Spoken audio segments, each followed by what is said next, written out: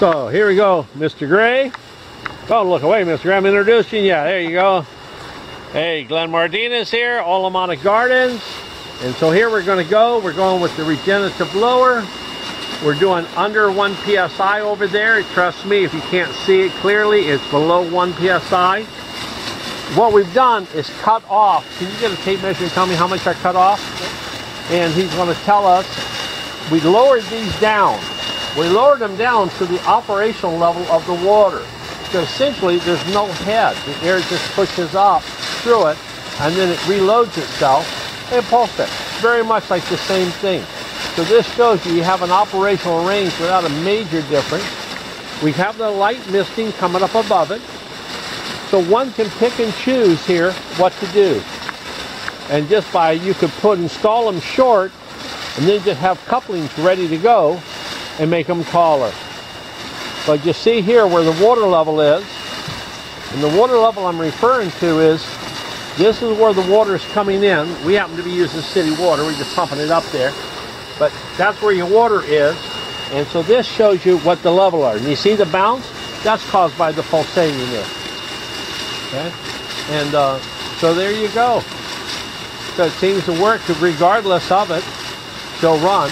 I would say have all the heads be one height, whatever you do. Okay? 9.5 inches. That's what we cut out. Now we're going to install them in a couple, just 2 of them, see if it makes a difference while it's running, just for grins. Go ahead. Go over and you can unplug the air if you want to for a moment. So what he's going to do now is he's going to come out here and lift 2 of these guys and see if we can run mixed height. Okay, and so Mr. Gray comes over here and he puts a coupling on.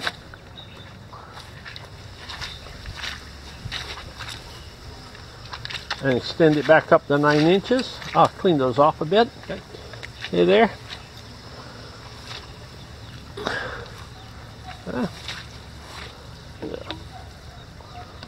Okay, go ahead and turn me back on. Okay.